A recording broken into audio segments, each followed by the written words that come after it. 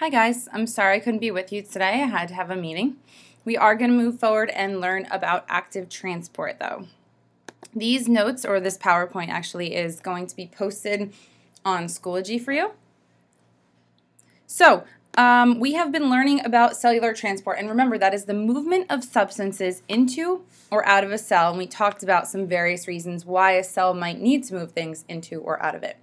So, over the past couple of days, we've been talking about passive transport.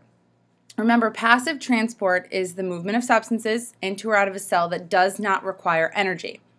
And we talked about contrast, the active transport requiring energy in order to move things in or out of the cell. So we're going to talk about why a cell would need to use energy in the different scenarios that would happen here. Now, before we move forward with those scenarios, let's think about why use energy. If a cell can avoid using energy, why wouldn't it? Well, there are a couple scenarios, but let's first think about the conditions that needed to be true for passive transport to take place. In order for something to move passively, that's without energy, two conditions. First of all, the particle had to be small. Remember, the only things that could move directly through the phospholipid bilayer were oxygen, O2, carbon dioxide, CO2, and water, H2O. Remember, oxygen and CO2 move by diffusion, and, of course, a type of diffusion, osmosis, specific to water. The other thing that had to be true in order for something to move passively was that it was moving from a concentration where it was high to a lower concentration. So moving from high to low, that's with the concentration gradient, in order to establish equilibrium across that space. So obviously this might have you thinking, well, if we're going to have to use energy, probably one or more of these things is not true. Either it's not small or it's not moving with the gradient. So active transport, just a reminder here, it's movement across the cell membrane that does require energy. So the first of those scenarios, the movement against a gradient, we're going to talk about that first. Sometimes a cell needs to import things like amino acids, sugars, and other substances from outside the cell, but the concentration outside the cell is already lower than inside the cell. So it's moving from an area of low to an area of high. So if you think about it, if it's going from low to high, it's going to become even lower on one side and even higher. So it's making that gradient even more extreme. This requires energy. Remember, the usable form of energy by a cell is ATP, or adenosine triphosphate. So this is movement against the gradient. So here's a depiction of active transport. So picture this shaded blue area as outside the cell, and we'll picture this tan as inside the cell. So we have our cell membrane here, our phospholipid bilayer with our phosphate heads and two fatty acid tails. And embedded in this phospholipid bilayer is a protein. So here we have some little green squares. Let's just picture this as some substance. Here, the substance is in low concentration, and inside the cell it's in high concentration. Now, if nature had its way, things would be moving from high to low out of the cell. But that's not what's happening here. We have this green substance being pushed into the cell, and it's coming through this protein that's embedded in that phospholipid bilayer. So it's moving from low to high against the gradient. Notice that this requires energy to move against the grain. So we have ATP coming in to aid this process. That particular protein that's embedded in the cell membrane is called a channel pump. Certain channel proteins in the cell membrane push molecules against their concentration gradient to maintain these unequal levels. This can work into or out of the cell, depending on what the substance is. Either way, a channel pump pushes something against the concentration gradient from low to high. That's one scenario where a cell would have to use active transport, if you're moving from low to high against the gradient. Here's the other scenario where a cell would have to use energy. Cells need to use energy or active transport when substances are too large to fit through the cell membrane or even fit through those protein channels. In this case, a cell must use a sac called a vesicle.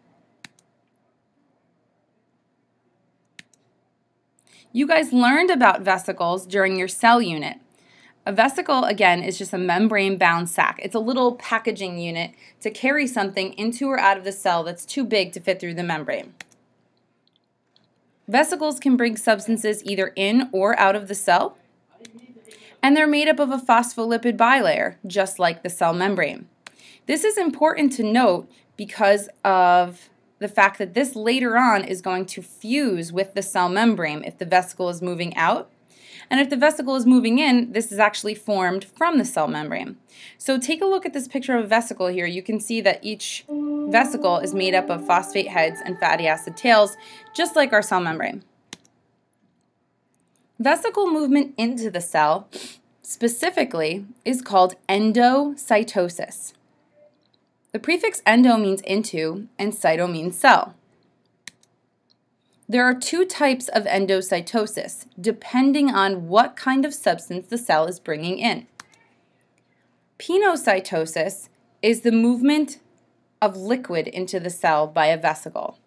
This is sort of like a cell drinking. In this case, tiny pockets from along the membrane fill with liquid and pinch off and travel into the cell. Alternatively, phagocytosis has to do with the cell eating. This is it taking in solids. So extensions of the cell membrane surround a particle and then package it in a vesicle and engulf it. Amoebas use this process.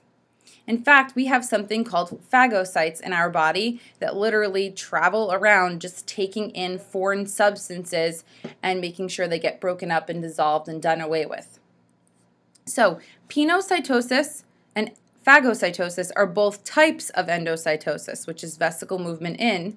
Pino just has to do with liquid movement and phago with solid movement. Here's a depiction of pinocytosis. As you can see, this particular liquid, whatever it is, approaches the cell membrane surrounds this pocket of liquid. Okay, so you can see it's forming a vesicle around that pocket of liquid. Finally, it pinches off, forming the vesicle, which is now going to head somewhere in the cell depending on what it is. Phagocytosis looks very similar. Here we have a solid object, maybe it's food.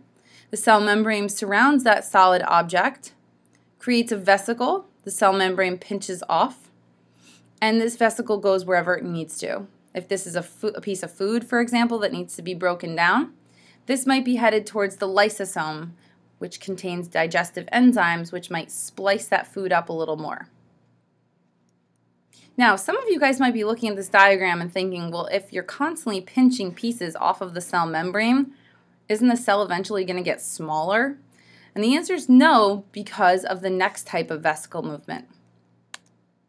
So, vesicle movement out of the cell. This is called exocytosis. The prefix exo meaning out of, and cyto, of course, meaning cell.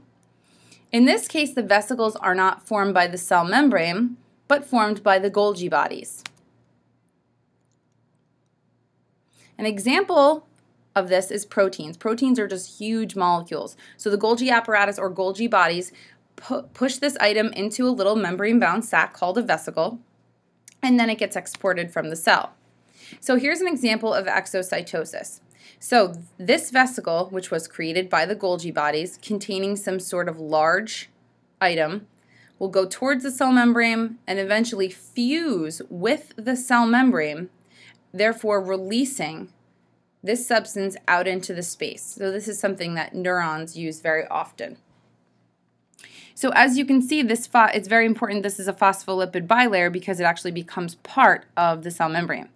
So this actually contributes to the size of the cell membrane, making the cell bigger. So as you can see, the exo and endocytosis sort of cancel each other out as far as cell membrane size. Okay, so that wraps up active transport. Remember, active transport is just the movement into or out of a cell that requires energy. And the two conditions that cause active transport instead of passive are that things are moving against the gradient from low to high, or things are too large to be moving throughout the cell membrane, so they have to be packaged in a vesicle. Too big or against the gradient. Got to use energy or ATP.